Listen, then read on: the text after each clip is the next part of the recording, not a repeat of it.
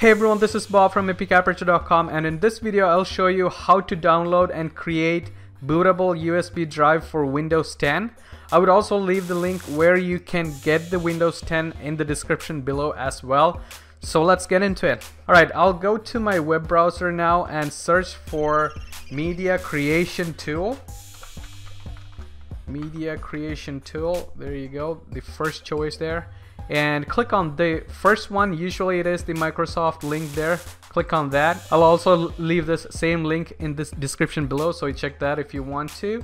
And click on download tool now, because we are going to make a USB drive which is bootable for Windows 10. We are not updating our software here, so I will click download tool now, and that would download that to your computer.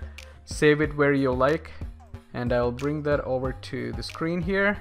So I'll double click on it and it will start creating the media tool.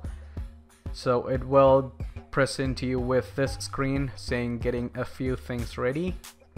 Alright, now when you're presented with this screen here, go through the agreement if you would like to, read it and click accept. Alright, when you're here, click on create installation media, which means you are making this media creation tool on your USB flash drive, so click next.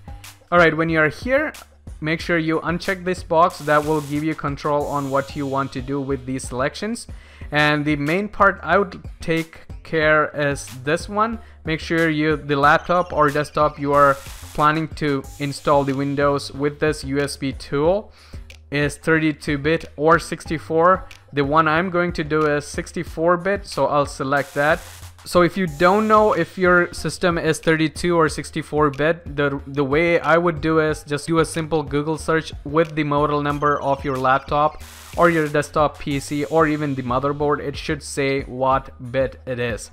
So once you're done with this, click next and select USB flash drive for this step here, because you're again saving this onto your flash drive, and this will pull up all the connected storage devices on your PC. If you just have that USB, yours will also look like this. So I already have named my USB drive as Windows 10 or Win 10 boot.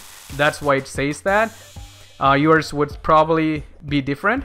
And also make sure you have all the files in that backed up and a clean USB, because this step will erase all the files in that and install this media creation tool. So once you're done with that and once you're happy, click next, and that will actually create a media creation tool for Windows 10 onto your connected USB flash drive.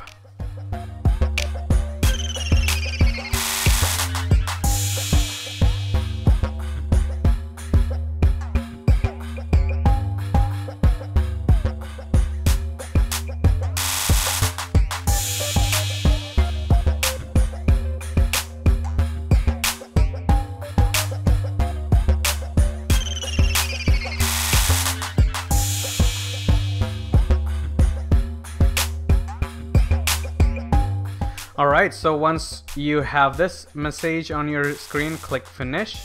And that is how you make or create bootable USB drive for Windows 10 for another laptop or desktop PC. Actually, click on the info card on the top right hand corner for my video on how I resurrected a 7-year-old dead laptop with this bootable USB drive I just downloaded, and with a new Kingston SSD. I'll also leave the link for that video in the description below, so make sure you check that out if you're interested, that is.